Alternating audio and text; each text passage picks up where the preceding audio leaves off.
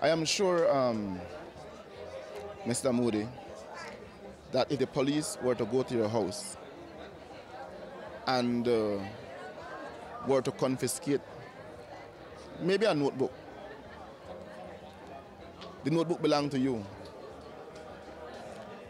Chances are that you would have copies of the content of the notebook.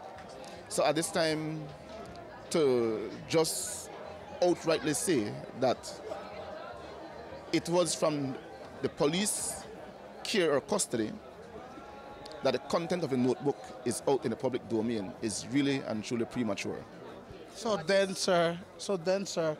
The next question is, so what is going to be done about that particular individual or that Facebook person who posted this thing?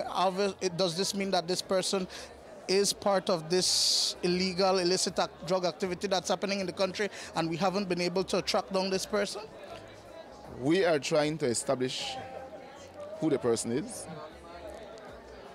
but I am sure that you would appreciate the fact that when it comes to the issue of social media, there are several persons out there who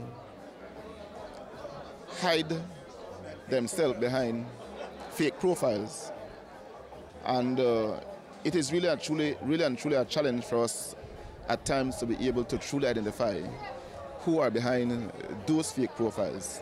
But like you said, it is something that we're looking at, and we surely would be very much interesting to know who the person is and to see what he or she may have that could aid our investigations as we continue to probe into the illegal landings of planes in the northern part of our country.